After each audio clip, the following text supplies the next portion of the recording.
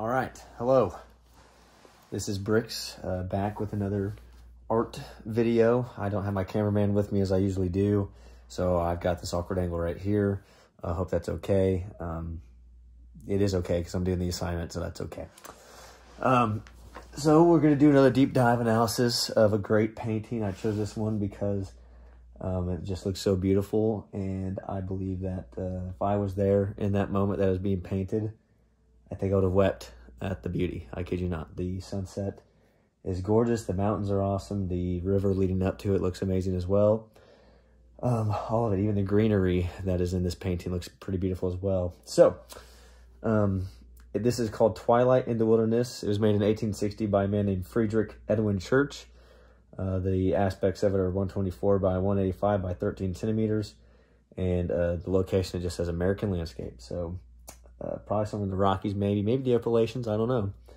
But yeah, pretty cool stuff there. It is a oil painting on canvas. And here's some things I see. I see this sunset here.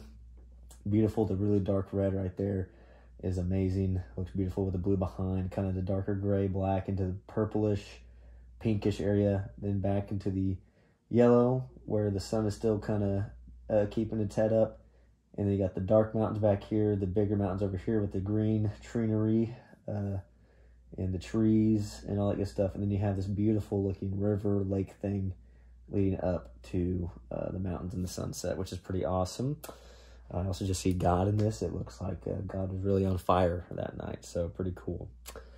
Okay, so here's some elements. I see some color. Of course, I said the red, the purples, the grays, all that stuff. And then even the water here is pretty beautiful as well, with a kind of a darker purple leading into some oranges and some blues, which is pretty beautiful.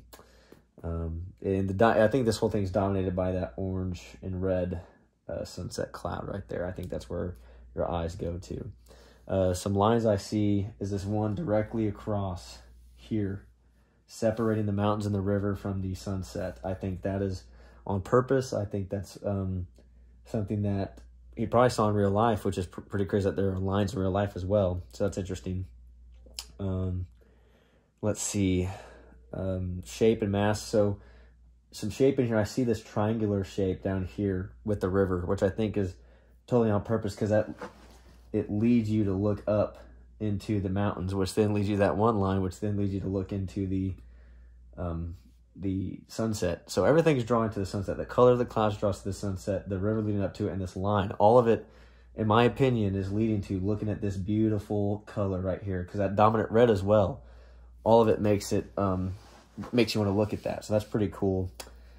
You can see the texture in the clouds, stuff like that. A lot of depth in this painting because it's so big, and you can see so much. Pretty cool.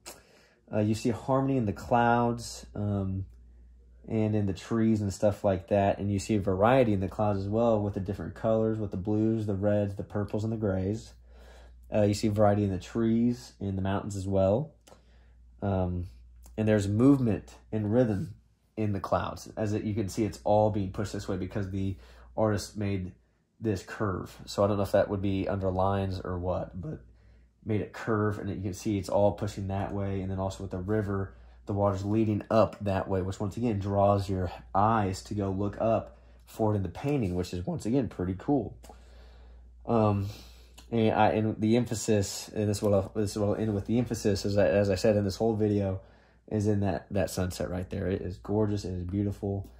Everything is leading to you looking at that. Like I said, the river, the movement of the river, the shape of the river leads up to that.